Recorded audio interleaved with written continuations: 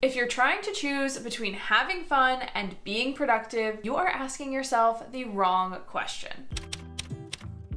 Productivity is a lot like an adventure. You are the hero. You are moving through the story, leveling up your skills, overcoming hardships, and defeating bad guys. Sometimes the bad guys look like a huge load of laundry, but still bad guys. But to be honest, life isn't always like that. In fact, sometimes we are trying so hard to level up, facing hardships beyond what we can manage, and struggling to defeat bad guys at every level. And when this happens, we are burnt out. This is what happened to me last year. I had so many responsibilities and commitments, and I wasn't giving myself a chance to rest, and I just started to burn out so hard. And I needed something to change. That's when I picked up this book, Feel Good Productivity by Ali Abdaal. In it, Ali discusses how creating and experiencing joy can actually make us more productive. And one of the ways to create joy for yourself is through play. Play is exactly what it sounds like. You're engaging with something fun and stimulating that feels relaxing and enjoyable to do. It's activating our curiosity and creativity in a fun way. And what this means is that when we experience play, we are actually healing our mental and physical fatigue and thus our burnout, and making way for a type of productivity that doesn't come at the cost of our soul. So in this video, we're going to talk about how you can integrate play into your life to create a less stressful productivity experience. Let's get into it.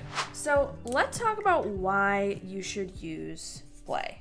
First, play provides psychological relief, which is just a fancy way of saying that it makes you feel good. It is relaxing, it is fun, it is without pressure, it literally releases dopamine in the brain. That relief can also help heal us from the burnout we're feeling, like I mentioned earlier, and it can help us do something really important, which is overcome fear. So up in this corner, we have all the reasons that play is important to us from like a psychological standpoint. Also, being able to play makes us more invested in the outcomes of what we are doing. I also just wrote and process there because really what play is doing is it's making us more invested in both the outcomes of what we are accomplishing, but also we are having fun in the process. And this is because when we are interested in stuff, we are following what's interesting, we are having fun. So more of that having fun, process kind of thing, being interested. We also get some nice, good, natural motivation that comes with sort of tinkering and toying with stuff. So play is helping us achieve a sense of psychological relief. We're having fun, we're feeling relaxed, we're not afraid, and it also makes us more invested in the whole process because we are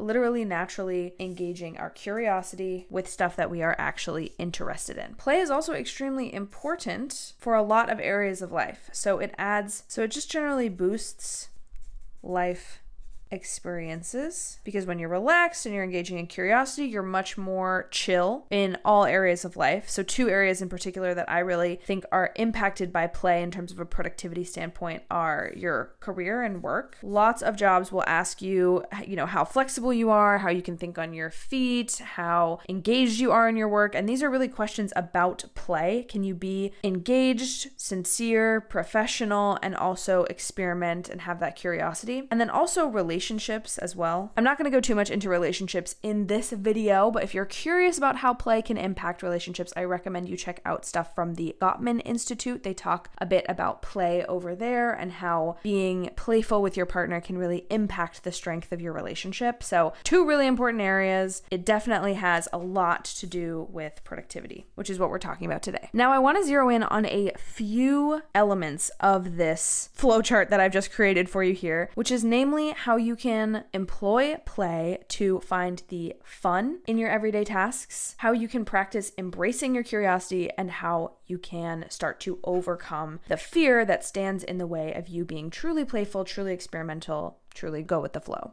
Let's get into it. One habit I try to make more pleasurable is my daily nutrition, and I have been killing it on that front thanks to AG1. AG1 is a foundational nutritional supplement that supports whole body health. I was so tired of taking a bunch of different vitamins for all my different various needs, but I was so thrilled to find one supplement that covered my nutritional basis. It's crazy how much AG1 actually packs into one drink. They have prebiotics and probiotics for gut health, magnesium and vitamin B for energy, vitamin C and zinc for immune defense. Choking down a bunch of vitamins used to be my least favorite part of my morning routine, but AG1 is actually something I really look forward to. The taste is sort of hard to explain. It's like planty, but also pineapple, so like healthy, planty pineapple-ish. You generally mix it with water, but I actually really like to mix mine with orange juice. Makes me feel like I'm making myself a little morning cocktail, so there's a life hack for you. Supporting your health is especially complicated in the colder months. Even here in LA, it's cold, okay? It's raining. Pity me. Everyone gets sick this time of year, so you definitely need a little bit of extra digestive and immune system support. So if any of this sounds up your alley, go to my link at drinkag1.com/RachelInTheory or click the QR code right next to my head to get your free welcome kit, which includes a canister, a shaker, a year supply of vitamin D3, K2, plus 5 extra travel packs. Thanks again to AG1 for sponsoring this video and for making my morning habits a little more fun. Okay, let's get back to the video. So first, we're talking about fun. One of the most important mindset shifts that we can make to change our everyday, like laundry or taxes, into a fun task is to ask ourselves, what would this look like if it were fun? For a long time, what fun looked like to me was this. I used to decorate my planners with stickers that were cute and friendly and fun. It gave me a hit of dopamine every time I came in here and added a sticker, even if it was just to mark down it was raining, or if it was to mark down something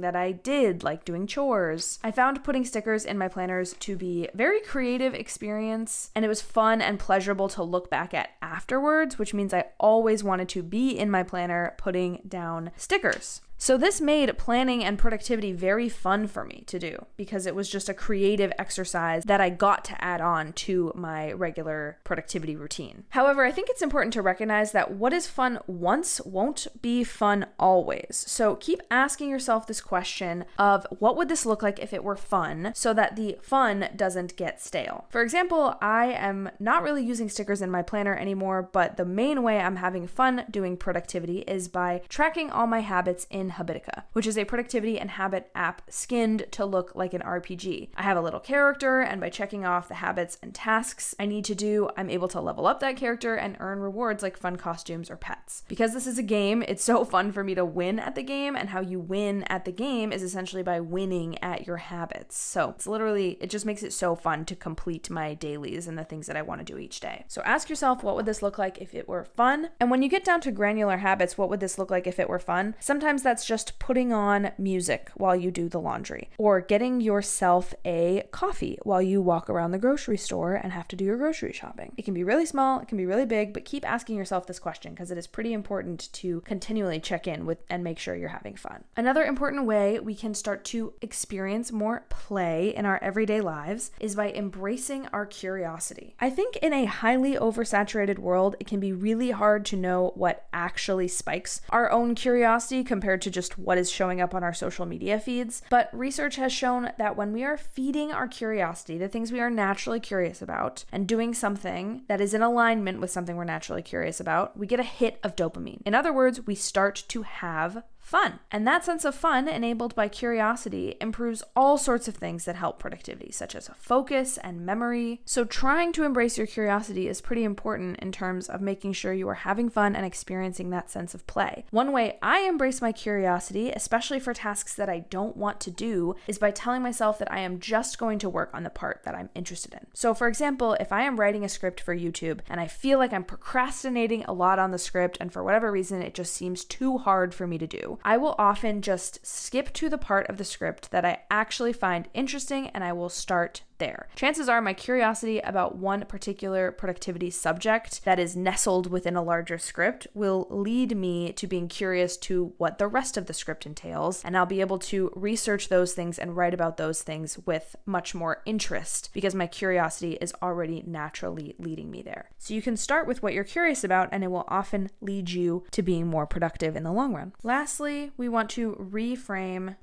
failure. In my personal life, I play a lot of video games, and I used to hate playing video games that were combat-based because I would die a lot. And I hated dying because it felt like I failed a level or failed at the game objectives. But when I observed my partner playing the same games that I struggled with, he would often fail at a level and then just restart it. And the thing is, when he restarted the level, he fully expected that he would fail it again.